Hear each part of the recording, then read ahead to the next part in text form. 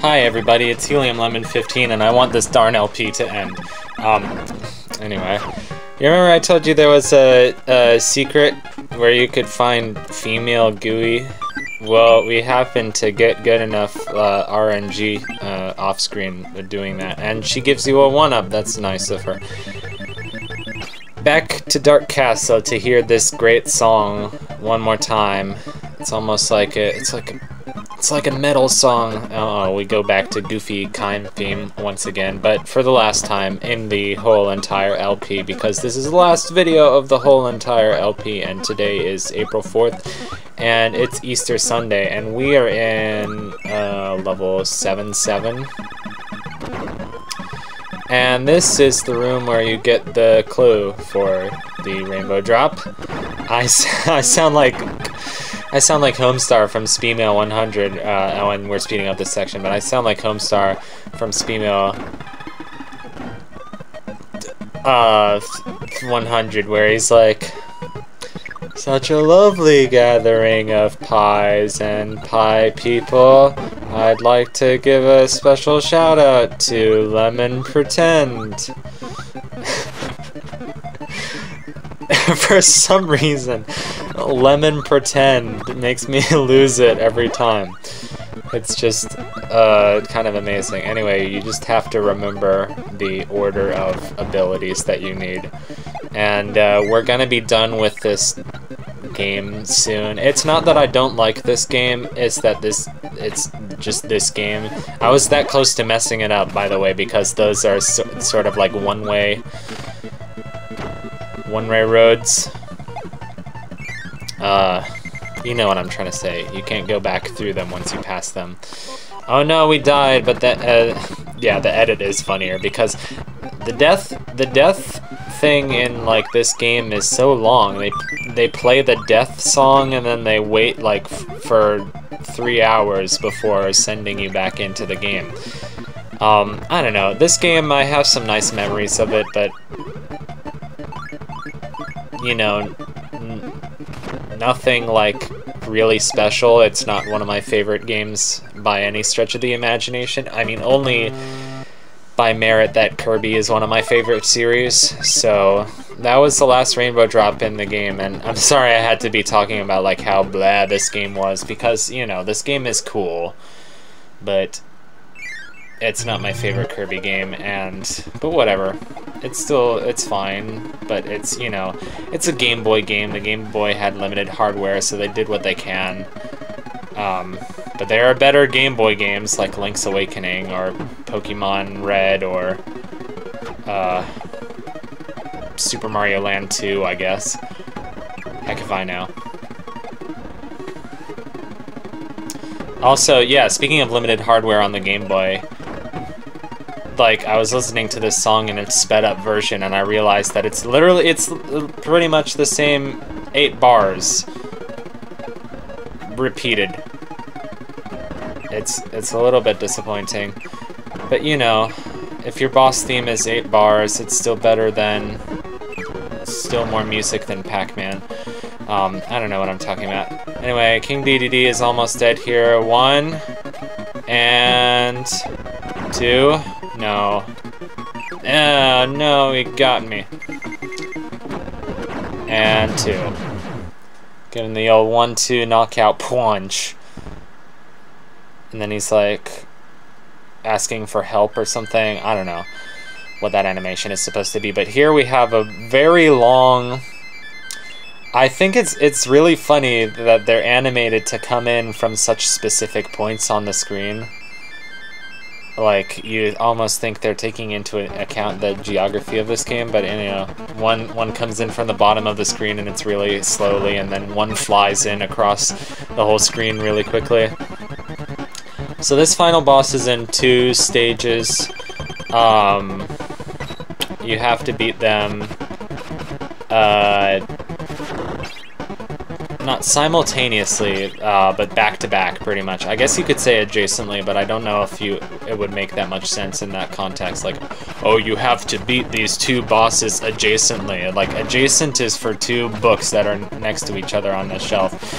Anyway, if you can probably tell, the most damage that you're going to get is if you parry his shots back at him, and then you can get in some extra shots by sort of swiping him in between turns.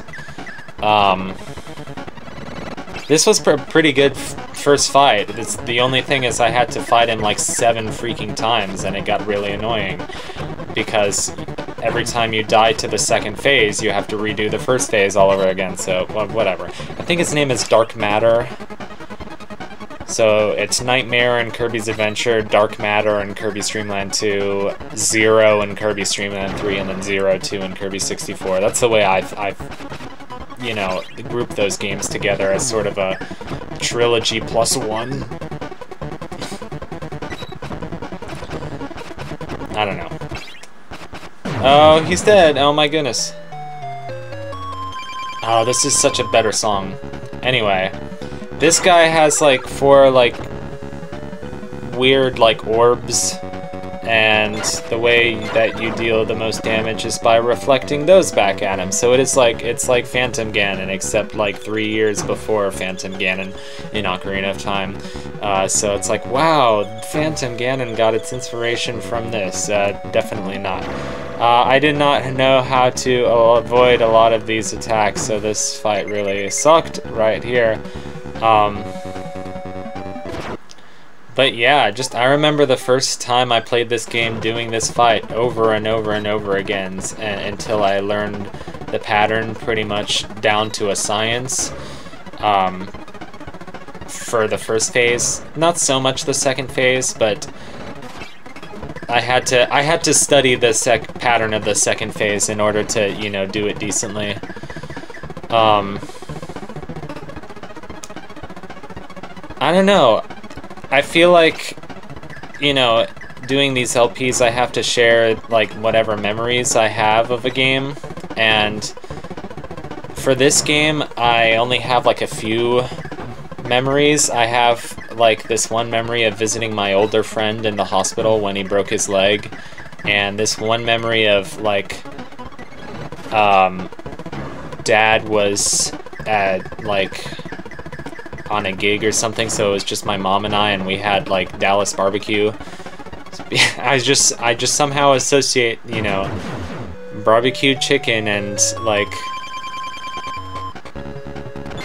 baby spinach, you know, in takeout containers with this game, which is kind of funny because that's actually how we just celebrated Easter. We had Dallas barbecue takeout. And I got some, like, buffalo wings, which are pretty good. I keep wanting to get baby back ribs, and then I'm like, but they're expensive. But yeah, I ate so much food for dinner that I'm feeling kind of lethargic. And I'm also feeling like, oh man, in my life I should eat more vegetables. But, you know, that's something that you keep working on, and that's something that, you know, like, not every family can afford good quality vegetables, so, like, eating vegetables is almost like a privilege, but, you know, whatever. So back to this boss, which is clearly the same as when you fight him in Kirby's Dreamland 3. So you can see that they took some inspiration.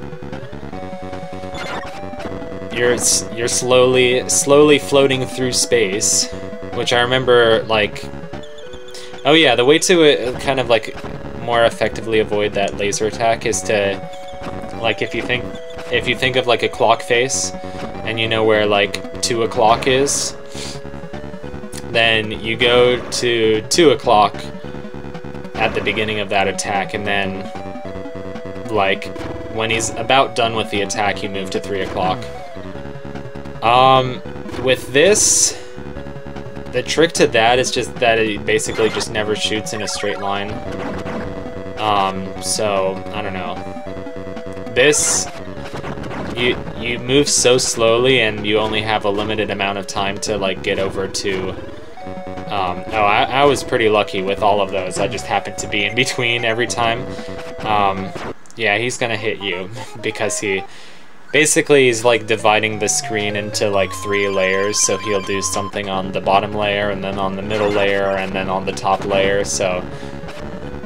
But you see how much damage those, like, things are worth. Like, he's already, like, got 4 bars of health depleted by us after the first 4 seconds of battle, so it's kind of like, I don't know.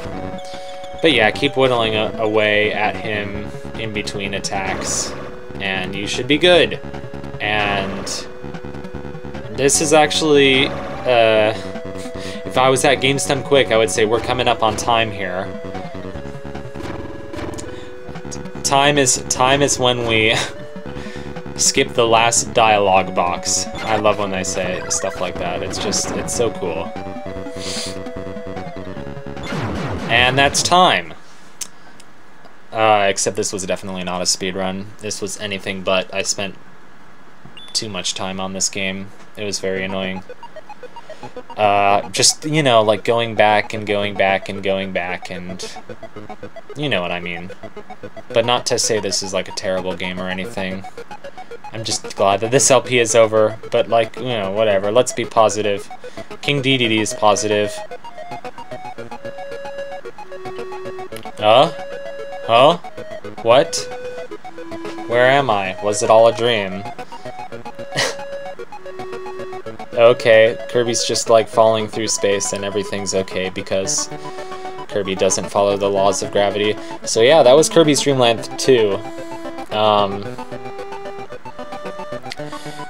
I think the big takeaway here is that they got rid of the Wii too soon, and they got rid of the Wii Virtual Console too soon, and they could have put like more games on it, and they could have put Game Boy games on it because the Game Boy maps to the Wii Remote so perfectly.